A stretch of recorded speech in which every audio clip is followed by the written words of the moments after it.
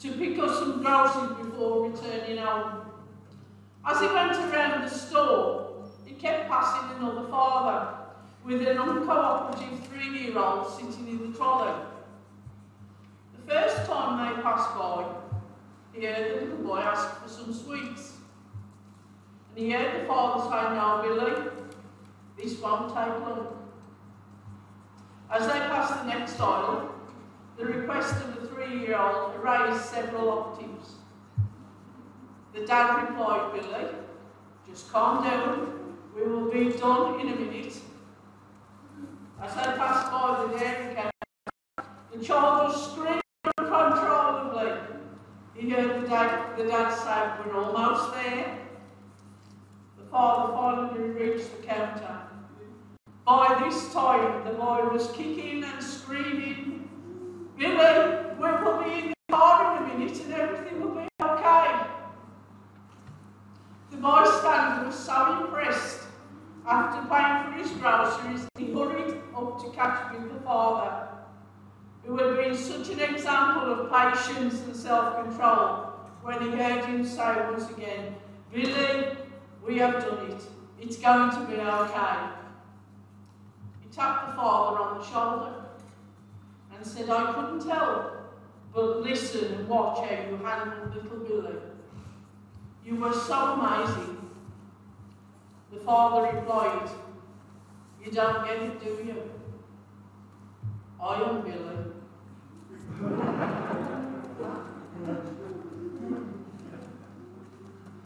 Fatherhood, as the father of today, can bring its own challenges. And so we remember fathers today and all the dimensions of it and the responsibilities placed upon them to be the good examples that they need to be as they influence their families and the world for good. And so we're going to start by singing the song, "When We Walk with the Lord." In the light of His word, what a glory He sheds on our way. While we do His good will, He abides with us still, and with all who will trust and obey. Trust and obey, for there's no other way to be happy in Jesus but to trust and obey. And you can stand if you like.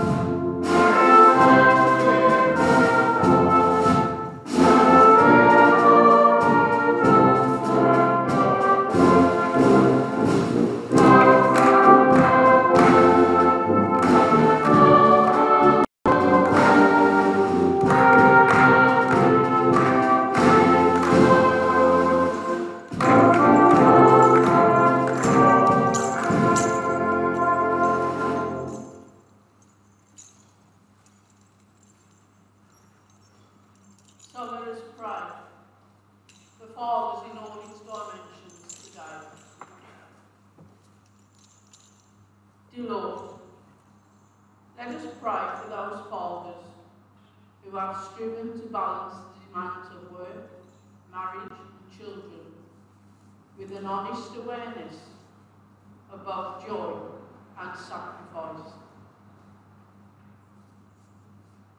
Let us praise those fathers who, lacking a good model for a father, have worked to become a worthy and virtuous father.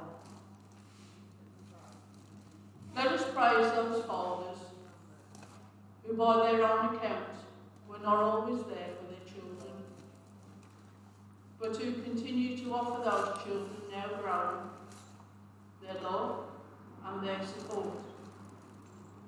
As well, let us pray for those fathers who have been wounded by words and actions of their children. Let us praise those fathers who, despite marital discord, have remained in their children's lives. Let us praise for those fathers whose children are adopted and whose love and support has nurtured a thriving life.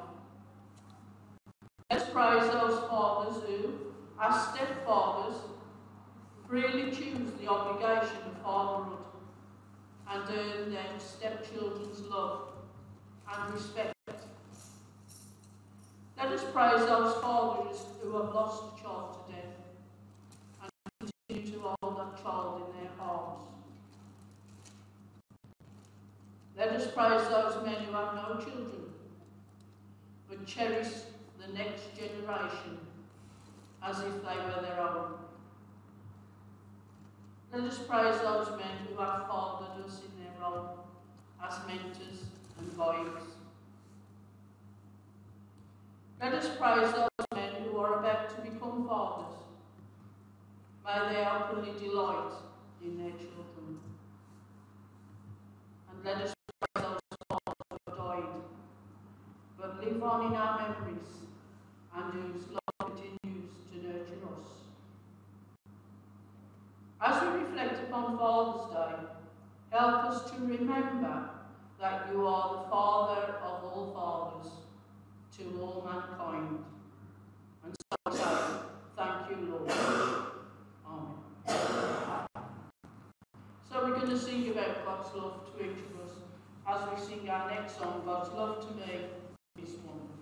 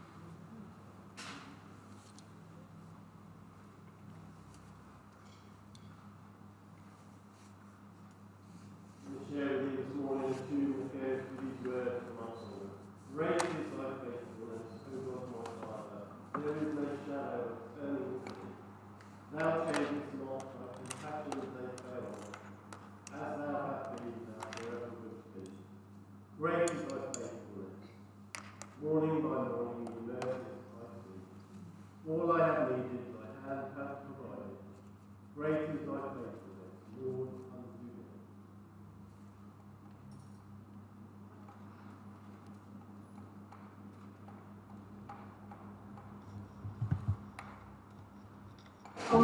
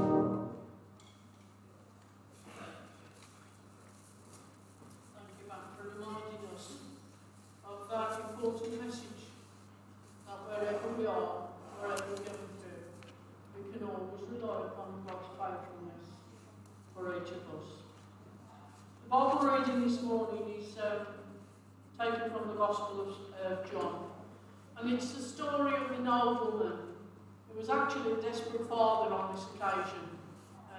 His son was unwell, and he brought the request to Jesus. So we're just going to watch and see what happens in this particular story and what it means for each of us today.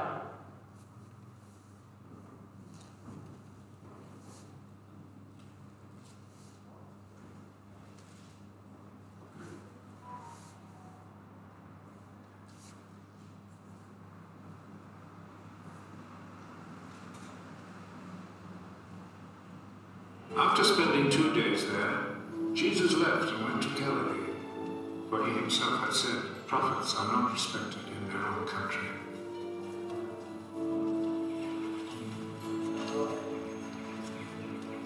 When he arrived in Galilee, the people there welcomed him, because they had gone to the Passover festival in Jerusalem and had seen everything that he had done during the festival.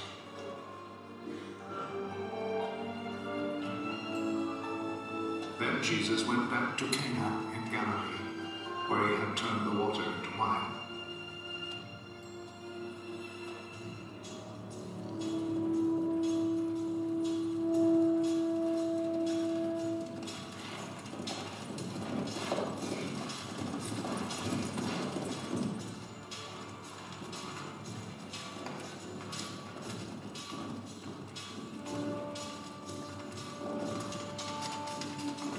government official was there whose son was sick in Capernaum.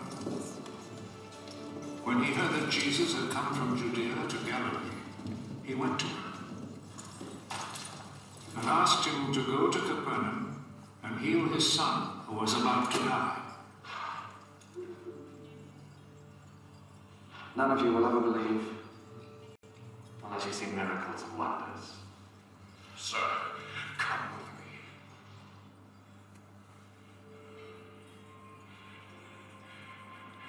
me. Before my child dies, Go.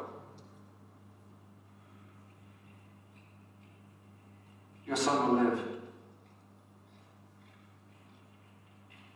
A man believed Jesus' words and went.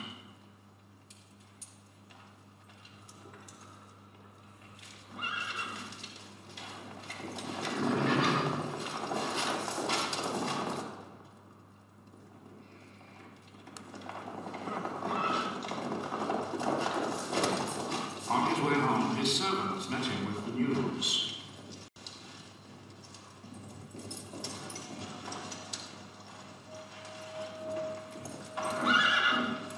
your boy is going to live.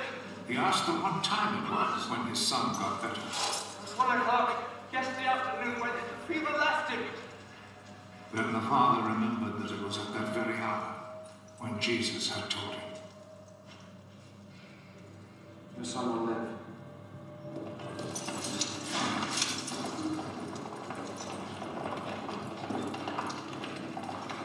So he and all his family believed. This was the second miracle that Jesus performed after coming from Judea to Galilee.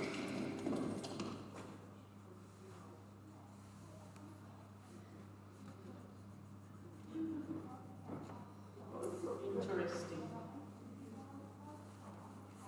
Can I just ask that all the men have been given a gift this morning? Yes? Yes? And have all the children been given their envelope? That's okay.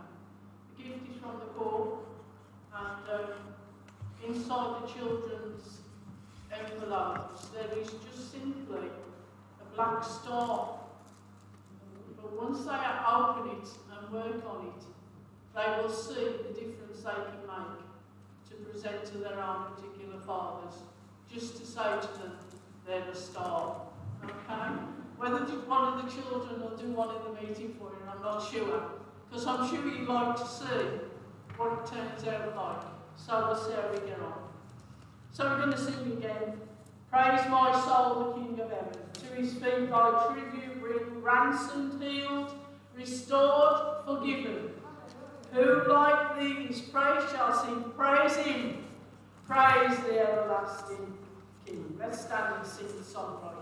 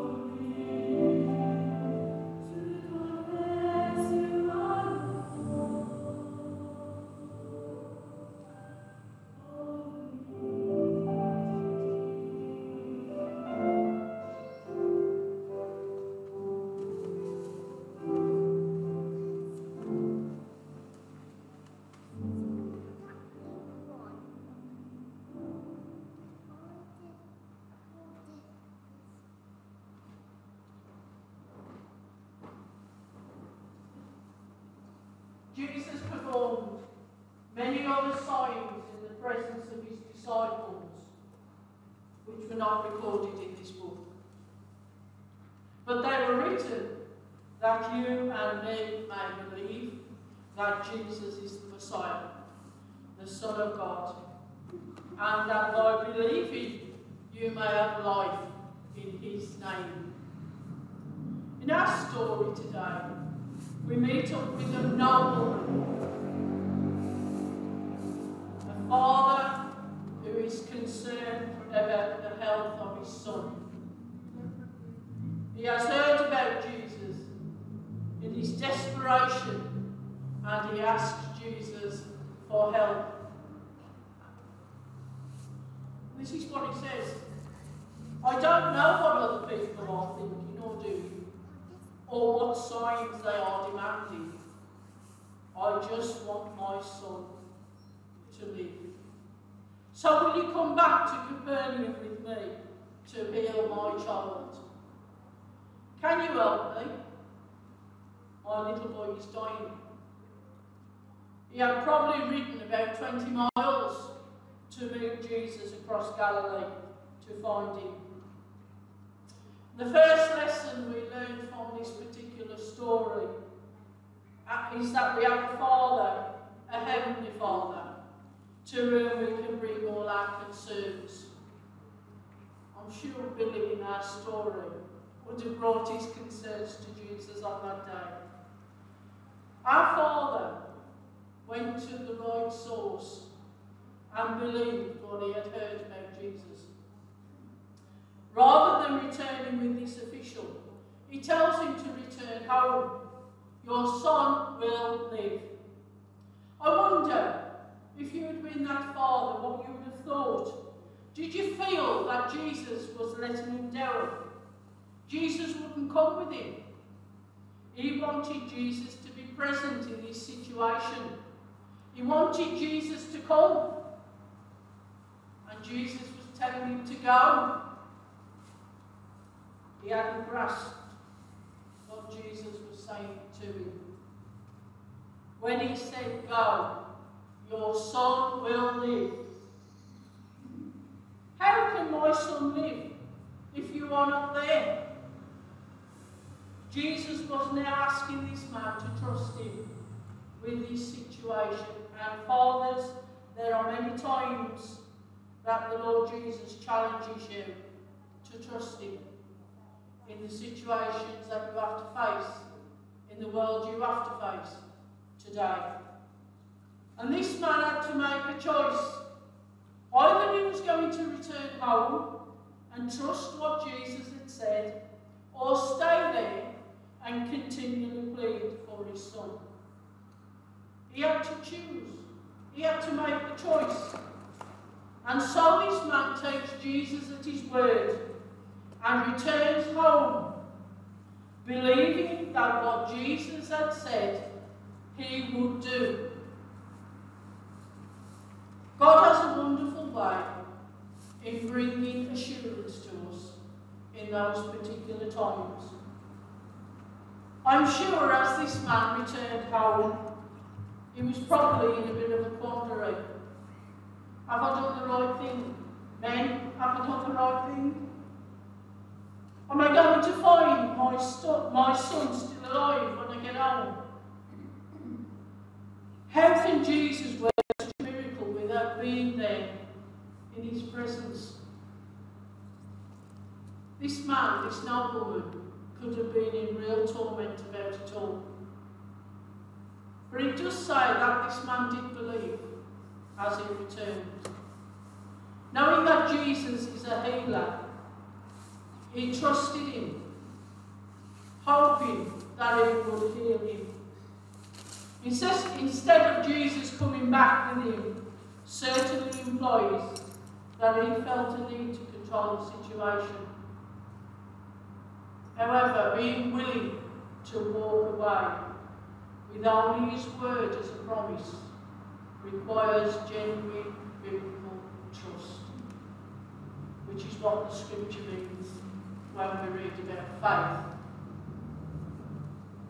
faith. The assurance comes to this nobleman in verse 51, when it says, while he was still on the way, his servants met him with the news that his boy was living. Can you imagine those words to that nobleman after he got all these feelings going on inside of him? Is everything going to be okay? And to be assured, your son is well. The timing of this encounter shows that the man's request was already granted before he even knew it. This is a common aspect of our relationship with God, which is often overlooked. There are times for each of us when we cannot see the answers to our prayers. But that does not mean that God has not already answered them. In this case, the man travelled quite some way before getting that news. The servants refer to the moment of healing as yesterday. During that time, though he did not know it, God had already granted his request. Hallelujah. God may answer our prayers with not making us aware. The man's son was healed at the very moment that Jesus spoke, but he didn't find out about it until the next day. Simply because we haven't seen the proof of God's word does not mean he hasn't done anything. John 4:53 says this, then the father realised that this was the exact time that Jesus had said to him, your son will live. So he and his whole household believed. An interesting point. When the father realised the timing of the event, he and his whole household believed. And I thought to myself, hadn't he believed before? It's one thing to believe that Jesus answers our prayers out of desperation, but it's a different matter to believe that he is the Lord of life and worthy of following and obeying him all the time. This meeting with Jesus was not a coincidence, but a God incidence. But not only was the son blessed with healing, the whole household believed. We have no real way of knowing what happened to this nobleman. But some Bible scholars feel that he is the man referred to in Acts chapter 13, when Luke records the call of Barnabas. Luke notes that among the leaders of the church in Antioch was a man named Manaen, who had been brought up with Herod the Tetrarch. It suggested that Manaen could have been this desperate father who became a true believer in Jesus, and who eventually became an important leader in the early church. How many of us, at times in our lives, we need God to intervene?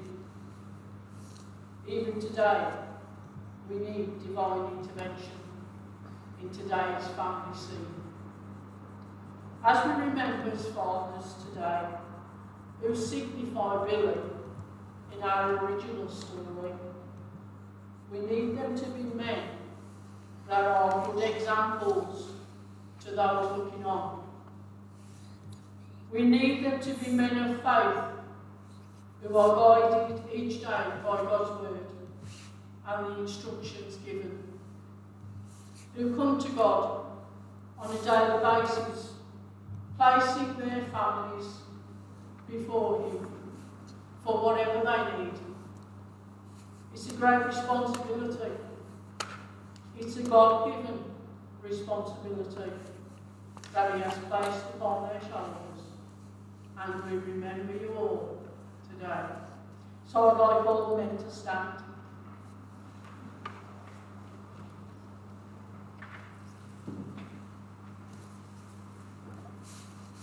As we pray God's blessing of your lives.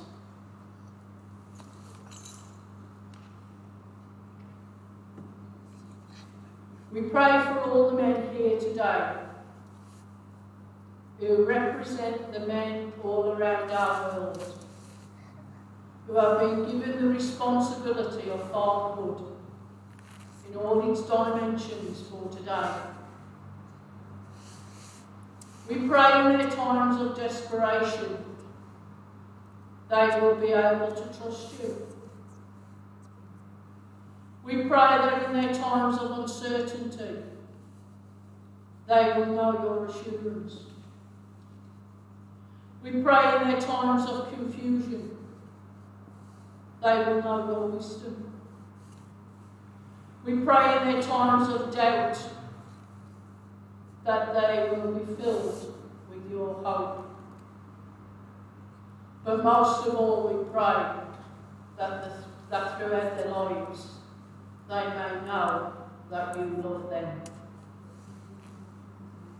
Bless every father and every father figure with the best of your spiritual blessings today.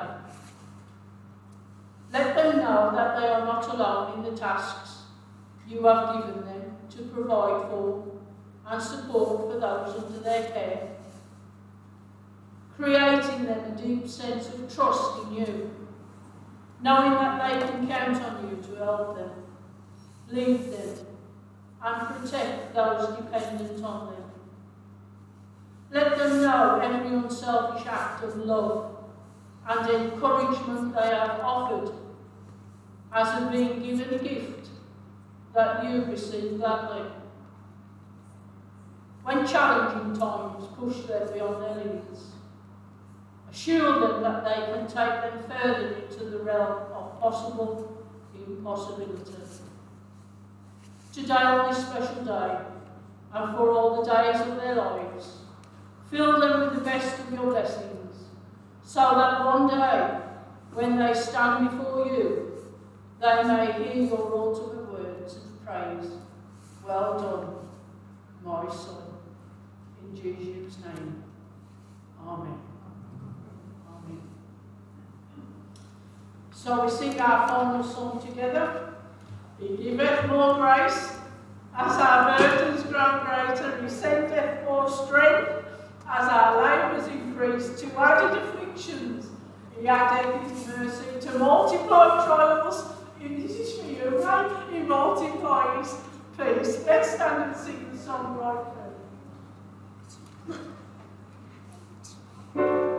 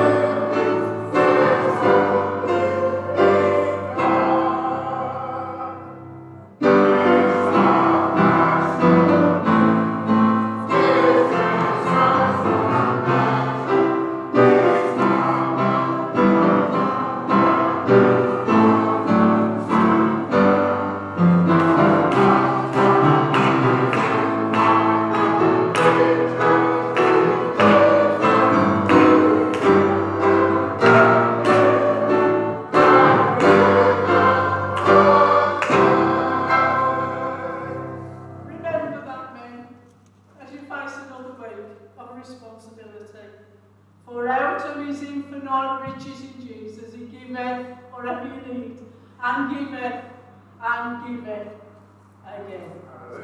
Let's pray. May the Christ who walks on wounded feet walk with you on the road.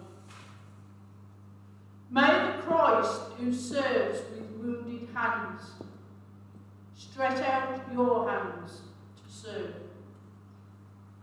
May the Christ who loves with a wounded heart open your hearts to love. May you see the face of Christ in everyone you meet, and may everyone you meet